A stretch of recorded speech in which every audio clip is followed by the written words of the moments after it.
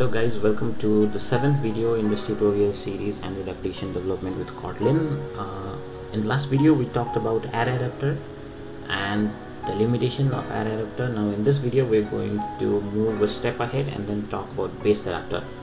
So you can create either a new project or you can just edit the code in the same project. I'm just editing the code in the same project. I'm not saving anything right now. So let's jump into activity_main. I have a list view like last time, similar one with width, height and ID. Let's go to Kotlin class. In Kotlin class I have declared these three data arrays. So what I am going to do today is I'm going to create a list view where each single view will have one name, country and phone. So the first view is going to have John, USA and this number. The second view is going to have Neil, USA and this number. The third view is going to have Buzz, UK and this number. Remember one thing, the data can come from any source. It can be a static data, it can come from your database, or it can come from your servers. Okay, but for now, since we have not jumped onto the servers and database part yet, so we're just using static array variables for now. So like I have done here, just create three arrays here, and then after this we're going to implement in our list view here. So our list view is list dot adapter equals to, let me give a new name, custom adapter, just context and then these three data arrays. Okay, so what do we do with this? We don't use BaseAdapter class directly, but we use BaseAdapter with another class that we created. Let's go ahead and press Alt Enter and create class, extract to separate file, and we have a custom BaseAdapter here. So our first, we'll have a context here, so let's just give variable for now for this one. The other is our string array. The third one is also a string array, and the fourth one, phone number, is an integer array. So we'll just keep var for everything here, and here we are going to implement BaseAdapter. Okay, so it's done.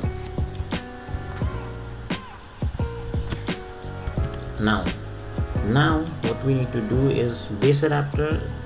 In case of BaseAdapter, if you remember, you did not have to do anything. You just needed to provide the data source, and then BaseAdapter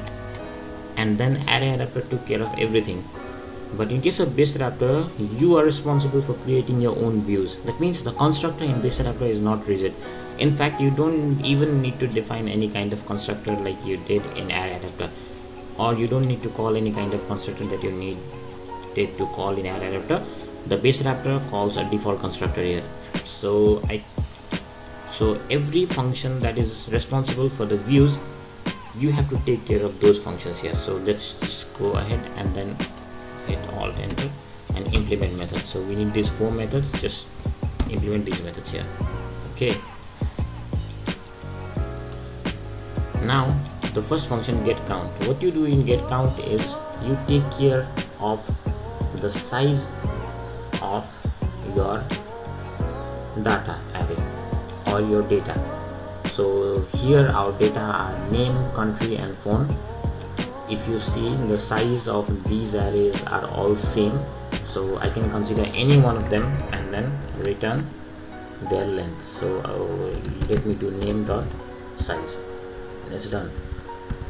In the second function, get item, what you need to do is, you don't need to do anything, you just need to return a position. The third function also, you just need to return a position, but this is in integer form, but we need a return type of long, so I'm just going to do too long. Now the real fun is here. What you implement, you write it here. So the first thing you're going to do is you're going to use your convert view to inflate a new layout inflator dot from your context dot inflate r dot layout dot, let me give a name, single layout. I've already created the layout file. I'll show you the structure of the layout file again.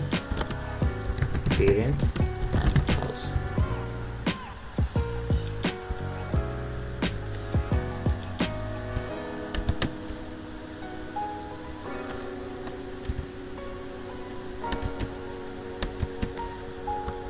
Okay, we might not be able to work with this, so let's just define val view equals to this one.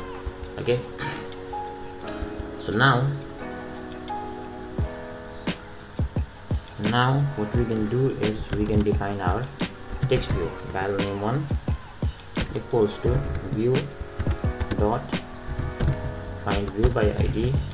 It's a text view, so r dot id dot sorry, let me show you the layout first. So if we go to single layout, what I've done is I've created 3 text views, one for name, one for address, and one for phone. So I'm just going to define them.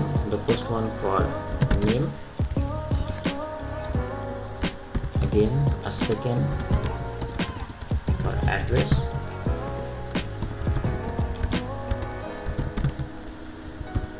second of text view, r.id dot address, or I'll see the ID what I've given. Okay, it's address,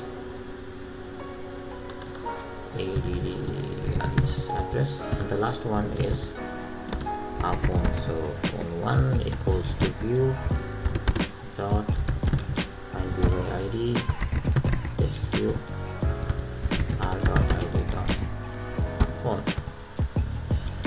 Okay, now we just need to set data to this one. So name1 dot text is going to be a name and position. Okay, we missed something here. What is this? Surround with null check. Okay, I don't need to do this, I just need to do this one here so that it does not have a null variable there. So again, address1 dot text equals to, the second is country, second data source here as you can see is country, so country and position, and the last one phone1 text equals to phone and position. Okay, now why is this giving me an error? Let's see. So since the phone array is an integer array, but we're trying to set text to a string, so we need to add dot toString parameter here. Just hit alt enter and then do dot toString. Now we are just going to return a view here, and it's done. So how does this work? Whenever your application runs, these 3 data arrays are going to be created. First of all, your layout is going to be set. A framework for your ListView will be set first. These data arrays will be defined, and then your custom adapter will be called. Now what custom adapter does is, your custom adapter takes help of BaseAdapter, and then it creates some new views. Inside your big activity underscore main view. Okay, it creates small views based on the number of data size there. Also another thing I'd like to tell you, you don't need to add scroll feature here, because it ListView supports scroll by default, so you don't need to do anything here. I think we're done. Let's go ahead and run this application and see what happens. First of all, I'd like to start my screen projector.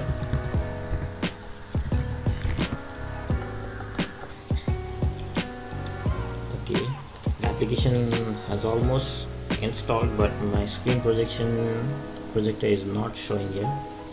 Let's wait for some time, or maybe restart this.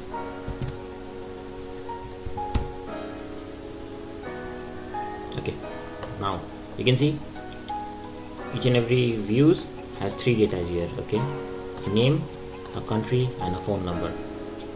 Let me show you a feature of scrolling also. So I'm just going to copy these data and then paste it, repaste it again. Repaste it twice.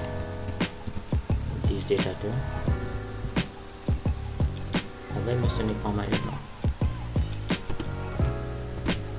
Repaste it twice. Let's copy these two and repaste it twice. Now let's run the application again.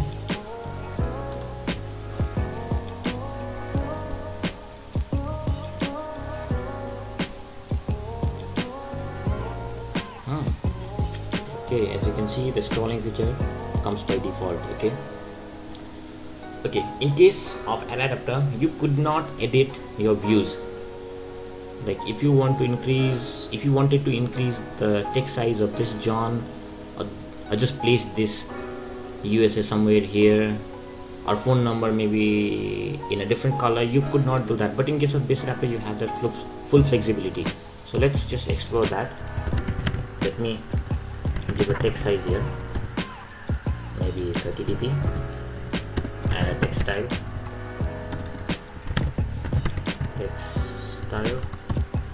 bold,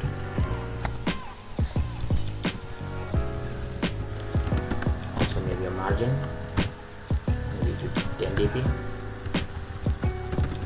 address, I could just write text size. I'm just going to use the same here. Text size can be 20 dp here, maybe italics, that's fine. Okay, layout margin is same. Again, in phone, maybe I don't want to use this, but I need something like 15 dp, or maybe 20 dp is okay. Okay, let's run and see what happens. Or maybe I can add a text color here. Text color. I'm just going to use one of these colors, so maybe color primary is fine. Let's run this.